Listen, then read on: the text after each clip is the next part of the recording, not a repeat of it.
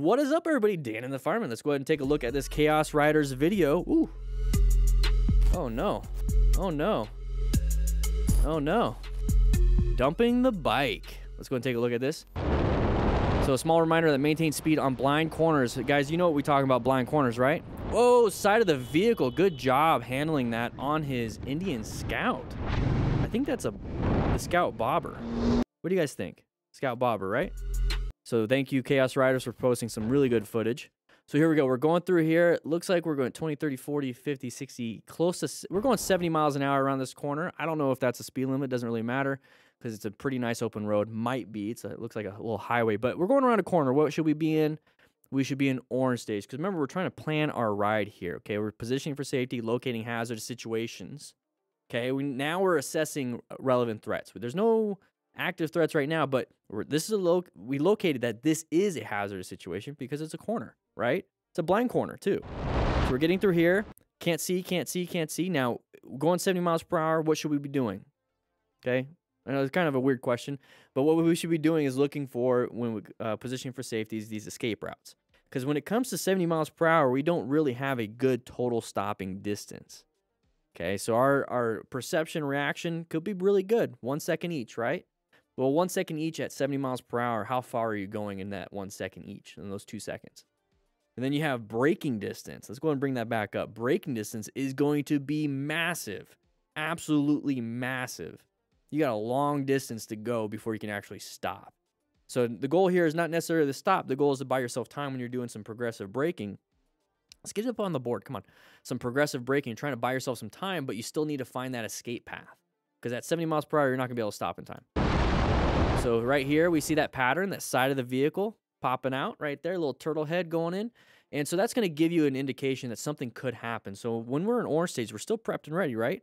And we're planning our ride. Let's go and bring that back up. We're assessing if it's a relevant threat. Okay, side of the vehicle I don't like, especially if they're not slowing down, not stopping, whatever. Now we're going to start turning it into an active threat once we see them start coming into the road. There's the active threat, and there is the grabbing of that front brake to slow us down. But look at the road surface. Let's go back just a little bit. Is that gravel? Or is that just discoloration in the road? So when we start talking about multiple factors leading into a crash, okay, you can have a bunch of factors that lead into a close call, but it just takes that one extra to cause that crash. So going around a corner, applying the brakes really hard, side of the vehicle, nothing really happens. Going around the corner, applying the brakes really hard on gravel, vehicles in front of you. You see where now that gravel is what's going to reduce some of that traction, cause you to dump the bike. So this is where we got to be very careful. I got a burp. Thankfully, he was able to dodge it, right? Applying the brakes. But that would have been quite possibly an issue. He was able to move around that road surface hazard. So watch out. So speed right here could have been reduced. The gravel might not have been such a problem. But since we have high speed, we got to watch out for the gravel. So we're coming around here, honking the horn. All we had to do is slow down to buy ourselves some time. Now we're going to find that escape to get to the other side. He kind of got launched out because he was probably looking, right? I see target fixation from touching grass, probably looking, and it started traveling that way. So guys, blind corners, how can we recap this? Blind corners, careful, don't go super fast. If we do see a side of the vehicle, be very careful. We got to buy ourselves some time at this speed, find those escape paths. Really watch out for the road surface hazards, because if we start adding more and more factors to our emergency maneuvers, our red stage stuff, more than likely we're going to crash. Handled it though. Handled it. Did a great job. Indian Scouts are great bikes, guys. Great bikes. A lot of technology in that, ABS and everything. All right, phone is gone. You know why. Quad lock. Grab one. Link in the description. Whoa, side of the vehicle. Good job braking. A little bit crazy on that. So this is another blind corner. Once again, orange stage, prepped and ready. Got to be watching out for this. Got to be watching out for this. Look at the road surface hazards too. Coming around, you can't see much. We finally see the side of the vehicle. Good job with the progressive braking, but you see how he's kind of like sloshing around. Got a little bit of fishtail. Hyped life. Here we go. Going through here, we're just getting up to the speed limit, right? Right? Okay, I hope so. There's the side of the vehicle right there. Whoa, whoa, whoa. Found the escape. Found the escape. Now, why were we not seen? Okay, just think about it. You know, it's nighttime, dusk. You know, this is when lights don't really work. As you can see, it doesn't really work too well. People are kind of tired, so start thinking of all these different factors when it comes to this. So this is why when you're out riding at night, it's orange stage. You're just constantly on alert. Can't see much. You're riding at high speeds. For your body, your human body is only, capable of really understanding running speeds, maybe on horseback, but still, now we're going 52 with obstacles in the road, with hard surfaces, so be very careful. But we're going through here in an area where there's definitely sides of the vehicles. We have somebody coming out right here. So when it comes to planning a ride, remember, we position for safety. We're all the way over here. Good space cushion from anyone over there. Very good. Don't have an escape path really right here. We're locating hazards, assessing if they're threats, and we're going to navigate when it comes to it. So when it comes to an escape path, though, okay, so remember, position for safety, we're looking for one escape path, good line of sight, good space cushion. So let's bring that back up. So with an escape path, we have to have it. Don't have one to the left, but what we can do is swerve left, swerve right, accelerate, or brake. Okay, those are the things. We can go forward, not really backwards, but braking, left or right. Can't go up, can't go down, but we can at least work on this 2D dimension, right? So we're coming up to here. We see this. This person is not going to stay in their lane. You see how they're pointed that way? We have a left turn right here. High hazard situation. We got to do something. We're going to go into red stage right now. Got to find that escape path. So we're going 52. Let's see what he does. He accelerates through. Perfectly fine. Perfectly fine. You got to. Because if he tried to slow down, he would have ran into him. If we applied progressive brake pressure, because remember, this stuff right here they're just tools. Okay, you can accelerate through. You can also apply progressive braking. You have to find the solution that's working for your situation. And right here, accelerating through to actually get through that gap is what was needed. So a good job on this rider. Now, I don't know if that's the speed limit. I mean, this could just be a natural thing that happens at night for this person. I don't know. He had his lights on, but at this, at this juncture or at the nighttime, like, ooh, yeah, what are you doing there? Really? You saw that, but like at that time of night, right there, is with the dusk and everything. It's just you can't see it very well, Good job on the escape though, really good. And then he didn't hit the curb, so that was good. So we're coming up to this next one. Okay, this is what we're doing. We're coming up to this next one. We see this person, uncommon thing in a common situation, right? What are they doing? What are they doing? Orange stage, come on now. You see them like kind of swerve. Let's go back a little bit because the orange stage is on the board right here. You see how they're going straight and all of a sudden they do this real quick? That's going to tell you, don't like that. Roll up the throttle, maybe apply some brake pressure, see what they're doing. They're being idiots. Find that escape. So there's the switch to the left right there. I see the side of the vehicle when I'm supposed to be going straight and just seeing the tail lights and the tailgate. So he does do what he should be doing. So good job on him. That guy finally sees what's happening. Yeah, good job on the rider for not panicking too hard. Handled it though. All right, this is the one with the cows. Around the blind corner. Orange stage. Woo-wee. Good job with avoiding the road surface hazards.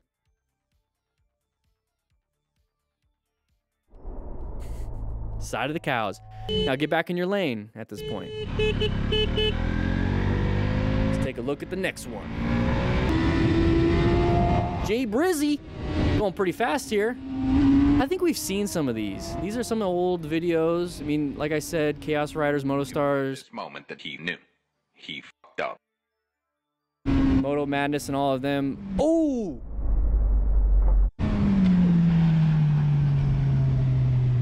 Let's rescue. Let's rescue. Grab a rescue pack. You can rescue them. Remember to stop major bleeds, but really remain calm and ensure your own safety. Doing good? Full suit? Full suit, very good. Leathers. This will be Unit 2 in the new MTC Rider Academy.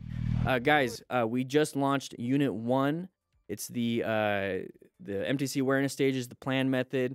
You get downloadables. You get the Smart Rider drill booklet. You get a whole bunch of stuff. $99 a year. It's cheaper than just doing the month, but you get a whole bunch of stuff. And Unit 2 is coming out. Unit 3, Unit 4, Unit 5, Unit 6, Unit 7. So if you sign up now, you'll see them come out. We're going to do live streams for the MTC Rider Academy. No worries. You good? Sign up now. Links in the description. Huh? It's okay. It already happened. The new basic Smart Rider course is launching right now. Ooh, lost some stuff. Lost some stuff. Bad low side, yeah. Could have been a lot worse. No, Could no. have been a lot worse. We're gonna clean it up. Floats or rolls. Here we go. Going through here. Renthal. Having some fun. Blind corner. Don't go too fast around this corner. Hey, you got an off-road bike. You can handle it. Did that on purpose. Completely did that on purpose. I went too fast. Talking on their cardos. Very good. Rembo. This guy does a lot of good stuff. He's a smart rider. Let's hopefully he shows up or shows off his smart rider skills, because he does follow them. I follow him on Instagram and everything. Let's see. Did I miss something? There's the open lane pattern. Switching over. Ooh.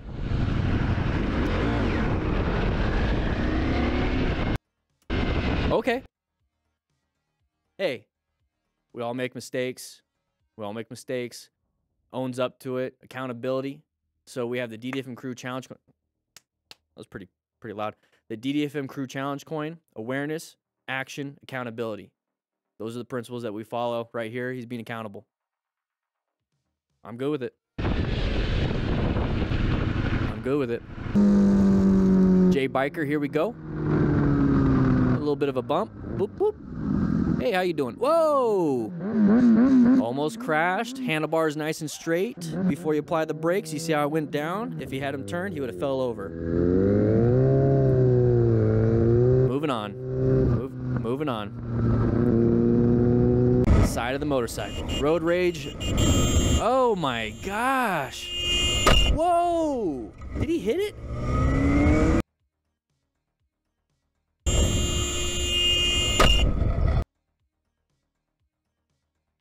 Wow. Orange stage situation right here. We have headlights in our lane. Don't like it. When it comes to this type of situation, position off over here. I get it, wanting to fight for your lane in lane position center. I call it center now. I don't like doing 1, 2, 3 anymore. Right here. Move over. Just move over. Let them. Law of gross tonnage. You're going to lose. You're going to lose. You're going to lose. You're going to hurt your hand, too. All right, having some fun here. Oh! Oh, is that barbed wire? Please don't tell me it's barbed wire. So I did something very similar with my Harley. Lost some traction, lost some balance, crashed into a bush. But I was on a Harley. All right, bike hub, here we go. Looks like we're going a little bit fast here for a corner that looks really sharp. Slow down, slow down, slow down. Slow look, press and roll. Whoa, what was that? So low side. It's kind of like a high side. That's kind of a high side. Kind of a high side. Very high mechanism of injury. Not something we want to do. You're going to be launched, and yeah, the rear kicked out, so we started low siding right here. And then it grabbed traction again right there. And I think he just fell. Okay, so it was like a side side. Yeah, exactly, Veronica. It was a side side. What causes a high side again? So you start to do that low side part. Let's go ahead and take a look at this. So this is the low side. There it is. So the back end starts to slide and you start to fall in. So if we're turning left, you start to fall in left. Okay, that rear tire starts to slide out, or even the front tire slides out. One of them or both. But what happens is that when it starts sliding, it can grab traction again. So it's like it grabs and then it launches you forward. Think of it as you're running really fast. You're just hauling booty. Okay, you're either on gravel or like wet grass. So let's say wet grass. You're hauling booty on wet grass, and you plant your feet, and you start sliding. Now, if you lean too far back, you'll fall down to your back, right? If you lean too far forward, you'll fall forward. What happens with a high side is that you're sliding, you're starting to fall back, but then your feet grab traction. It grabs, like, let's say, not wet grass, or like something that's going to stop you, which is basically going to grab traction, and then all of a sudden you launch forward.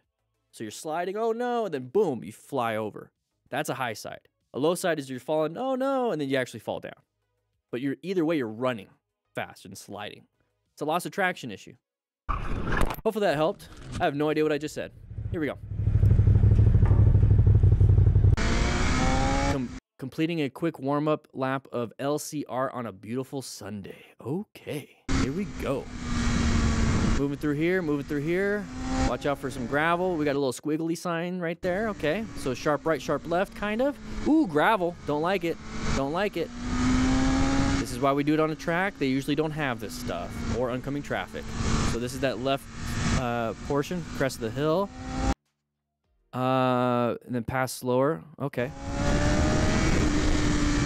Something happened? Or we froze? Okay. Sharp left, sharp right. We have sharp left right here. He's doing pretty good. Doing pretty good. Sharp right. He's slowing down to maintain a space cushion. While braking for the turnaround, I hear noise in my rear left, and then... Jesus Christ. What?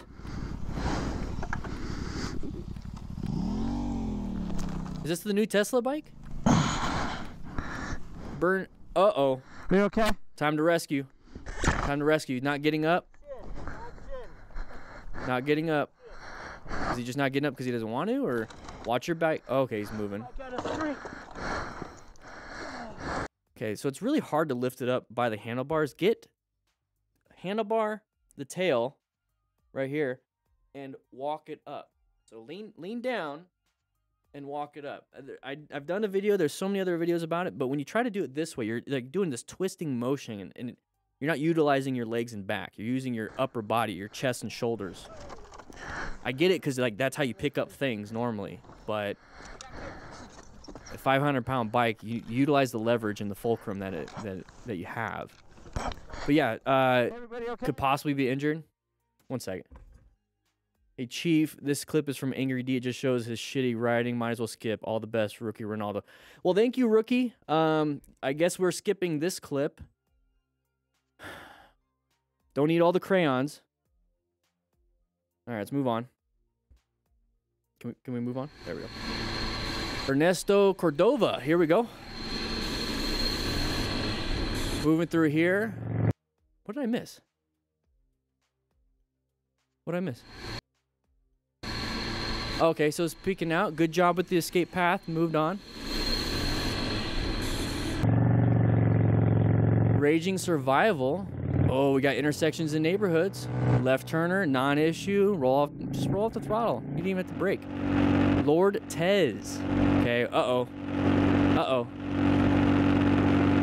What do we have here? Yep, a merge issue. We had an open lane pattern. We moved off into the shoulder, get back onto our lane because of all that debris.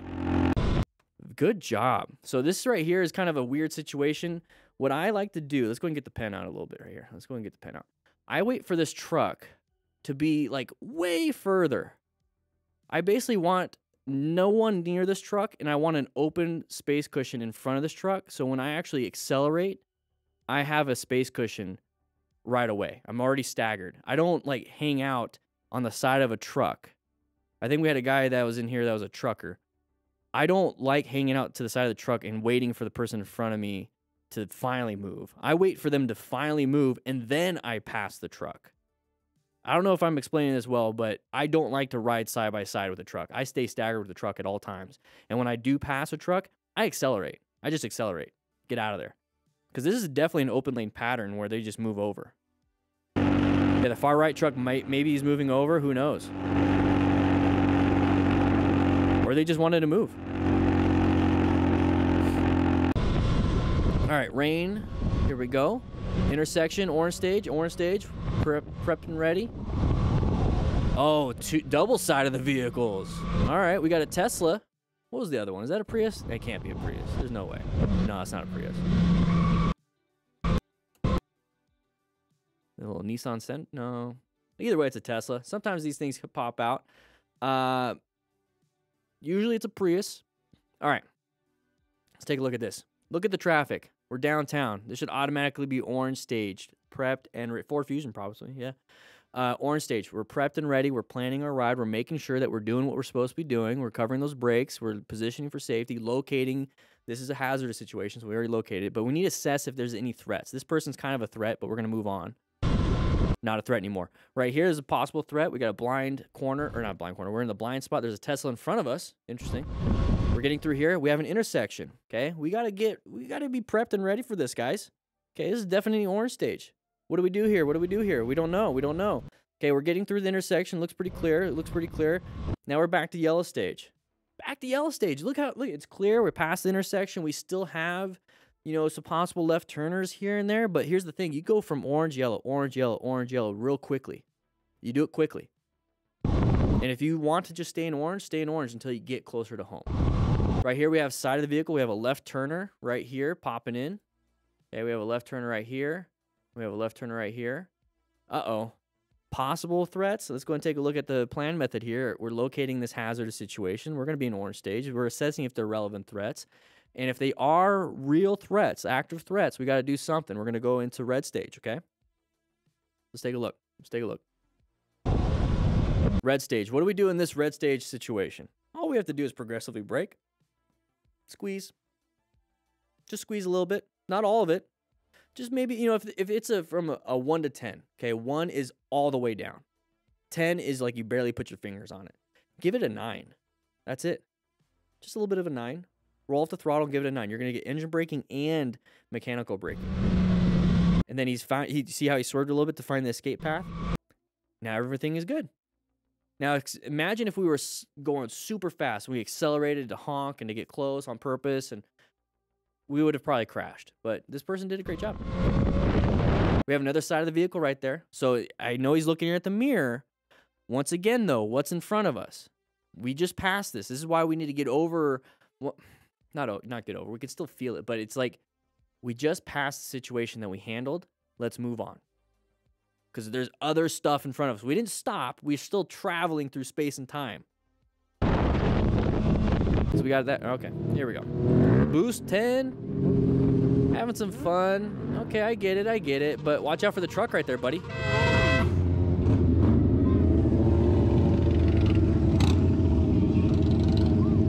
Oh. Time for insurance.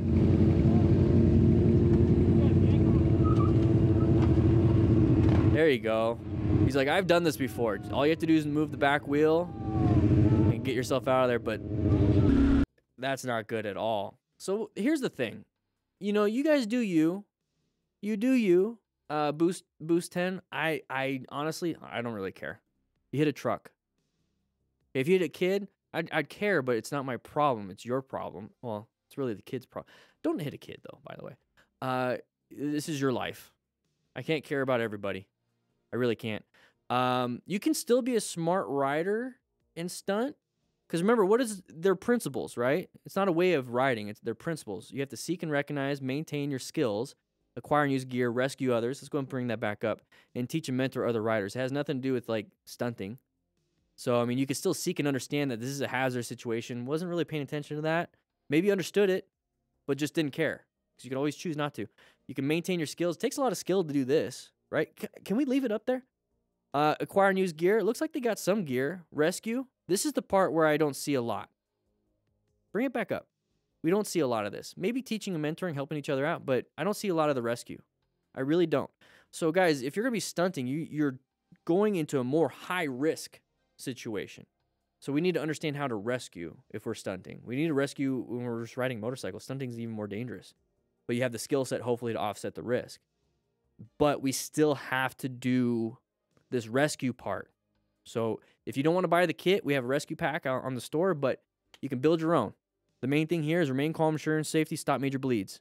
Okay, if your buddy is looking like he's drunk, he probably has a head injury after a crash, right? If he can't move his legs and arms, guess what? Spinal cord injury.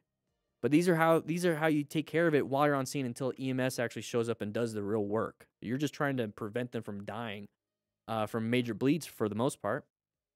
So, guys, if you're stunting, please, please, please, please get some medical training. You're doing an even higher risk thing than just regular motorcycle riding. I don't care if you do this. That's not my truck. It's not my face. It's not my motorcycle. It's not my friend. It's not my city. It's not my worry. It isn't. But if you care about your buddy, if your buddy cares about you, you guys get the medical training.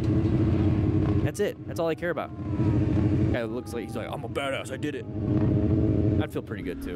Anyways, here we go. Strider 790. Side of the vehicle came out in front of us. We're going to go ahead and pass him. Not a big deal.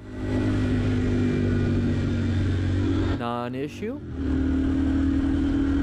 Non-issue. Strider 790 once again moving through here. Comes the driver pissed because Rider threw hands up at him.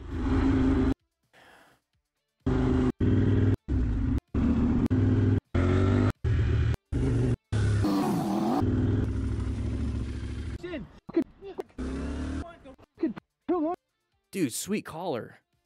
I had to go back to see his collar. Dude, he's got cargo shorts and his popped collar. Damn. Damn. I'm surprised this rider messed with this guy. Whoa. Fuck, dude. Guy probably slays. Anyways, guys, that's going to be the last from Chaos Riders. Thank you guys for watching. We're going to be doing some more after action reviews, but join the MTC Rider Academy. $99 a year, but you're getting a whole bunch. Just check it out. Link in the description. Just click the link, see what it looks like, see if it's something you want to do. Get some training, get some downloadables. We're launching more and more courses and hopefully hiring more instructors with the more students we have. All right, guys. I'll see you around.